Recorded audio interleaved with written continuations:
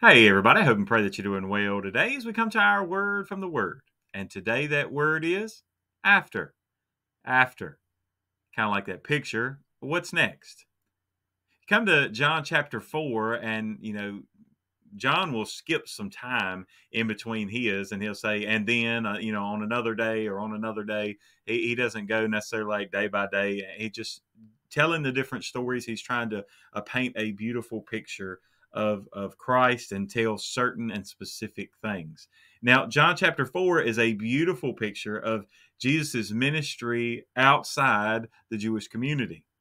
It also, we see a divine appointment of Jesus with the Samaritan woman at the well. Jesus, as a man, wouldn't have been talking to a woman in that culture. Then we also find that the woman, he wouldn't have been talking as a Jew to a Samaritan. And then the woman shouldn't have been there that time of day, the hottest part of the day, but it's because she was an outcast. Jesus picks up on all this, obviously, as he already knows. It was a divine appointment. And they say, well, why did he need to meet this woman here? Well, a lot of it we find in the verses that follow. And that's where I want to pick up today, and we'll tie in with the word after. John chapter 4, verses 39 through 42. And many of the Samaritans of that city believed in him because of the word of the woman who testified. He told me all that I ever did. So when the Samaritans had come to him, they urged him to stay with them. And he stayed there 2 days. And many more believed because of his own word. Then they said to the woman, now we believe, not because of what you said, for we ourselves have heard him, and we know that this is indeed the Christ, the Savior of the world.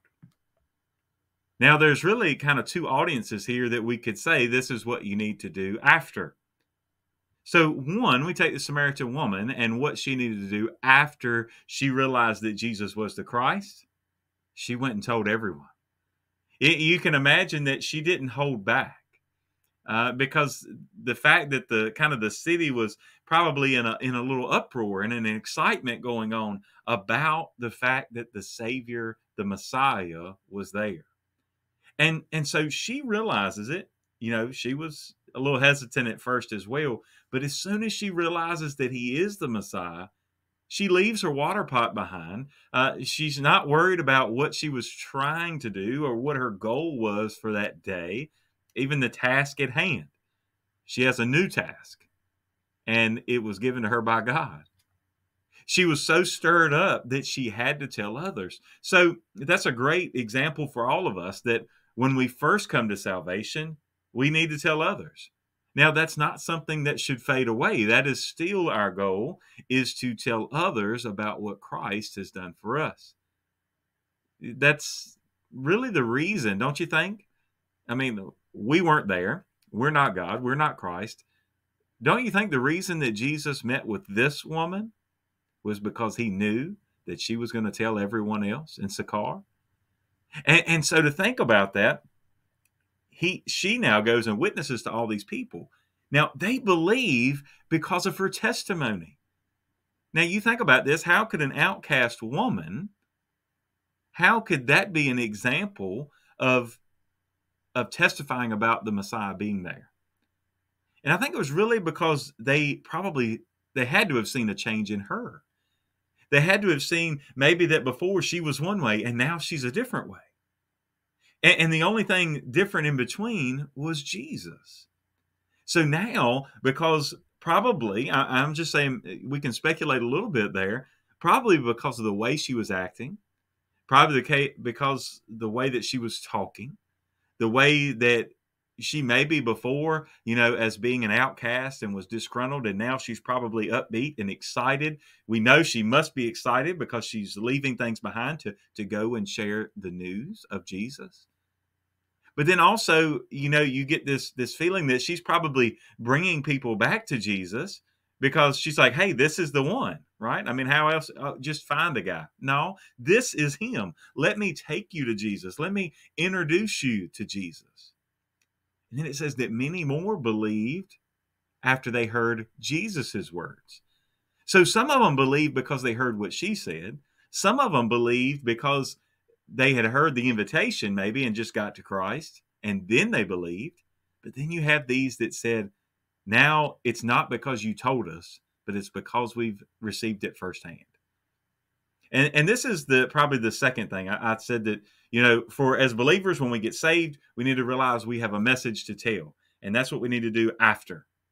But we also need to notice that after we hear about Jesus, and this would be really for the lost, after you hear about Jesus, if you don't have a personal encounter with him, then are you going to be changed?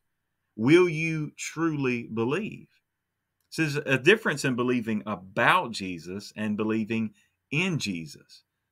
And perhaps some of these people that heard, I believe some of them believed outright to begin with. They believed. Others believed what she was saying, but they believed that it was true for her, but they probably didn't believe it was true for them until they had a personal encounter with Christ. That's where their relationship began. That's where their belief became solidified and strong.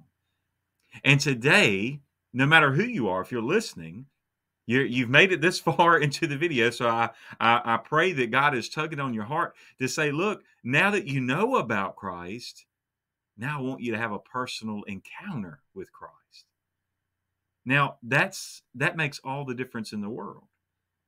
It's one thing to believe about Jesus, and it's one thing to say you believe the God of the Bible. But it's another thing. A lot of times in the Old Testament, you would hear, even at times Nebuchadnezzar said, hey, the God of Shadrach, Meshach, and Abednego. It wasn't until it was really his God as well that it made a difference in his life. You know that James also tells us that even the demons believe in Jesus. They know who Jesus is. They believe in his power. They believe in that. But they shudder at the name of Jesus. So if they believe in Jesus, obviously they're in hell and will be forever in the lake of fire. So what's the difference? They haven't placed their faith and trust in Jesus. They believe about him, but not in him. And they haven't placed their own life in his, or really placed his life in theirs. So today, the simple thing is this. What's next? Now that you've heard about Jesus, what are you going to do after that? Are you going to turn away from him? Are you going to deny the things that he's told you? Deny the things, the feelings that you have, and the where the Spirit is tugging at your heart? Are you going to deny those things? Or are you going to go and strive to have a personal encounter with Christ and then never be the same? And I'm going to tell you this, when he makes a change in your life, you'll do just like that Samaritan woman. You will be itching and desiring to tell others about what the Messiah has done for you. So today, what will you do after you've heard about Jesus? God bless you, and I pray you have a great, great day.